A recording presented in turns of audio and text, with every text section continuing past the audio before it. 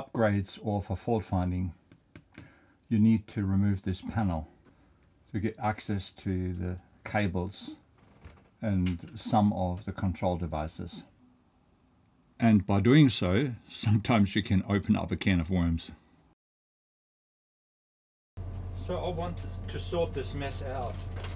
It's not when you do some fault finding, you really find it hard in the spaghetti where the wires are coming from and where they're going. So before I start to clean that up and shorten that and put it onto a bus bar, I have to label them. It's very important that they get a white tag. We can now see it's beginning to shape up, so they nicely are bundled up, and I'll have to do the same thing with all the red wires there. At the moment they're still woven into all the others.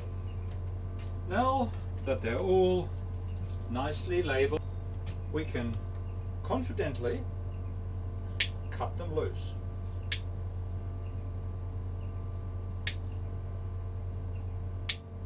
It's fun. That can now go in a bin. Now, after cutting and all the wires between the actual fuse board and the ducting, we have this separately, and I bought some female male connectors and applied one for the fuse box, one for the awning control, and one for the lights. So the board easily comes off. You have now easy access to the board, and of course here are the male plugs.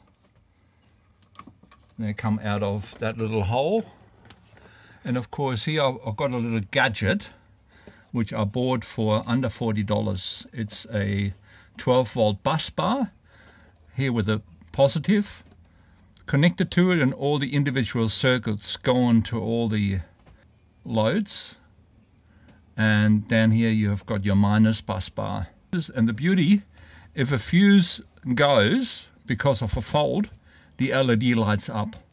So it's great. The board now comes off very easily with those plugs, and you have easy access to all the circuits, and with one look you can actually see which circuit is malfunctioning or has a fault. Now fault finding is a much easier job. And the leftover spaghetti could feed a whole family.